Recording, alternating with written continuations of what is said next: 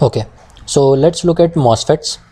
Okay, so MOSFETs, we will be having two types in MOSFETs. MOSFET is called as metal oxide semiconductor, FET, field effect transistor. So it's a FET, but there will be a metal oxide and semiconductor layer. Okay, first metal, then there will be a oxide, and then there will be a semiconductor, or you can say oxide will be there in between metal and semiconductor. This kind of FET is called as MOSFET. Okay, now you will have two types of MOSFETs: depletion type, enhancement type. Within enhancement and depletion, there will be N type and P type. So there will be depletion type MOSFET. Inside this, there will be two types, N type and P type. There will be enhancement type MOSFET. There will be two type, N type and P type enhancement MOSFET. Okay, so this way you can have four types of MOSFETs. Okay, depletion N type, P type, enhancement N type, P type. Now what will be the difference? In depletion type MOSFET, channel will exist. Okay, the manufacturer will make the channel and it will be available to the user.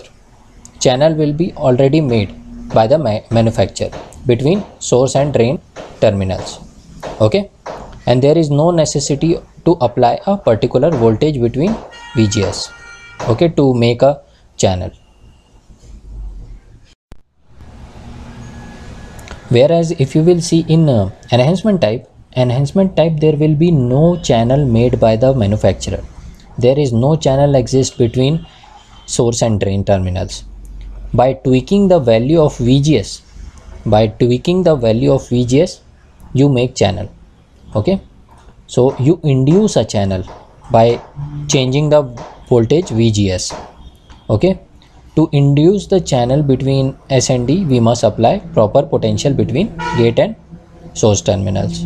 Okay, so this is the major difference between depletion and enhancement type. There is no such other reasons. Okay, and you can apply VGS in both the direction, positive and negative, in depletion case, whereas in enhancement case, for N side you can only provide positive VGS, and for P side you can provide negative VGS. Okay, so that is the second difference. But major difference is there won't be any channel in depletion type. There won't be any channel in enhancement type. You have to induce it, and in depletion MOSFET already there will be a channel made by manufacturer. Okay, so as I said, the voltages you can apply in depletion type, VGS can be 0, positive or negative. Okay, and then the representation for depletion type MOSFET will look like this. N type will have this type of representation, P type will have this representation. Okay, look at the arrow. In this N type, arrow is going inside. In this type, arrow is going outside. Okay, this is P type, this is N type. This is just a representation of MOSFET, depletion type MOSFET. Whereas if you will see here, for N channel enhancement type MOSFET, VGS is always positive. Okay, it should be, to be specific, it should be greater than, VGS should be greater than VGS threshold. There will be a threshold. If it passes the threshold value, there will be a channel, and once the channel is made, you are done. Okay, VGS value is done. Now you can tweak the value of VDS, drain source. Now this terminal is gate, by the way, this terminal is drain, this terminal is source. Okay, this terminal is gate, drain, and then source. So these are the three terminals, just like collector, base, and emitter in bipolar junction transistor. Once the VGS value in enhancement type is equal to the threshold VGS, the channel is being induced. The channel is formed by a minimum number of charged particles, and once the channel is formed, these charged particles remains fixed for entire operations. So once you made the channel by tweaking the value of VGS, means VGS equal to VTH, then you don't have to do anything, means your channel is made and you can play around with your VDS value. Okay, we will see the characteristics as well. Now the representation of enhancement type N channel and P channel MOSFETs are, by the way, N channel means the channel will be of N type, P channel means the channel will be of P type. N type and P type are having similar meaning what we had in bipolar junction transistor. Okay, so you can see the difference here. These are dashed lines, you can see here, these are dashed lines, these are not dashed here in depletion type. Okay, that's the difference between enhancement and depletion representation. The arrows going inside for N channel, arrows going outside for P channel. Okay, that's how you represent enhancement and depletion type. Now let's look at a bit about inside what is there inside this this representation. What you will find, just a glimpse of it. We won't go into the details since it is not required, I believe, but just to give you a feel how it looks like. So MOSFET means metal oxide semiconductor FET. So there will be a layer of metal, layer of oxide, and then layer of semiconductor. Okay, in construction of N channel MOSFET, we will be dealing with N channel as our base MOSFET. Okay, we will be studying with respect to that, and accordingly we will make calculations for P type as well. Okay, so in the construction of N channel MOSFET, we are selecting the P type substrate. Okay, means that if the channel is N type, your substrate will be of P type. Substrate is something, it is a base over which you make channel, you make source, you make drain.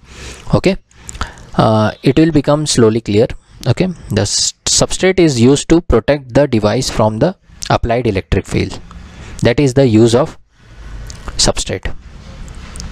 Now there are two heavily doped N type sections are diffused into the substrate by maintaining the proper gap, that is source and drain. Okay, the gap between two N section is called as channel length or channel space, which I was talking about, this N channel. Okay, so in between source and drain there will be a channel, and channel will be a length of a milli or micro, it depends. Okay, it depends upon the questions, it will be given upon the application. The channel length will be differing. Okay, so let's have a look how it will look like. So this is how it will look, the diagram inside of MOSFET. So this is your source, this is your drain, this is your gate. Okay, and this is the substrate over which you have diffused two heavy section of N. Okay, which are representing drain section and source section, and this is done over P type substrate. Okay, so you took some part of P type substrate, diffused it with N type, you took some part of P type substrate and diffused with the N type. So one is becoming source, one is becoming drain. And why it is called as MOSFET, metal oxide semiconductor? Because you will see here there is a metal contact, okay, through which the gate is connected. So that is metal. This will be semiconductor here, okay, which will make channel. Okay, between as I said, in between there will be a channel, between source and drain there will be a channel, and you tweak the value of VGS, this the voltage between G and S. If you will tweak it, you can play around with the channel. Okay, that's the use of VGS.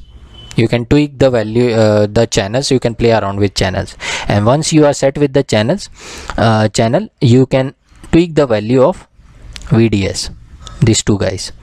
Okay, VDS value if you will tweak, then you can control the current from source to drain.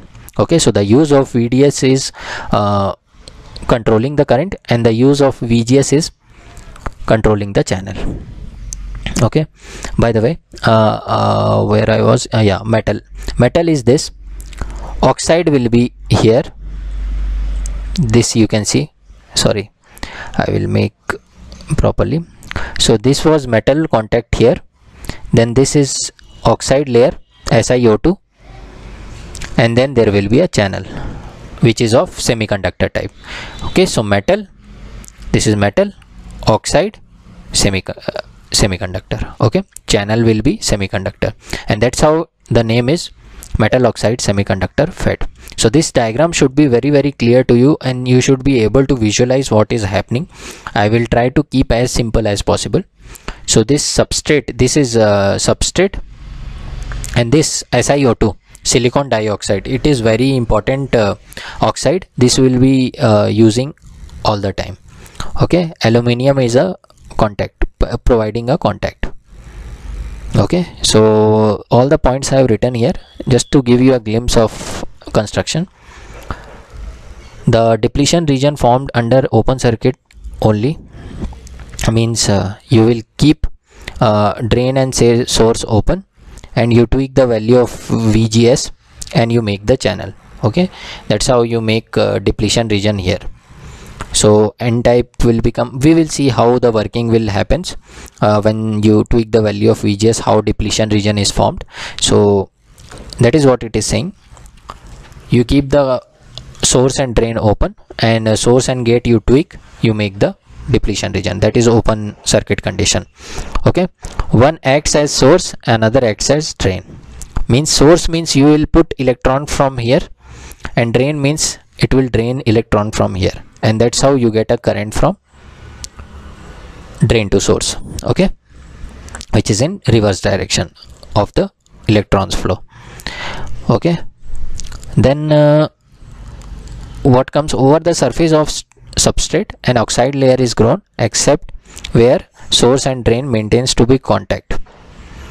Okay, so you can see whatever I said, there is a silicon dioxide oxide layer over the surface of substrate, and we don't grow it on the drain side and source side, we don't grow it on there, so it's below gate terminal only.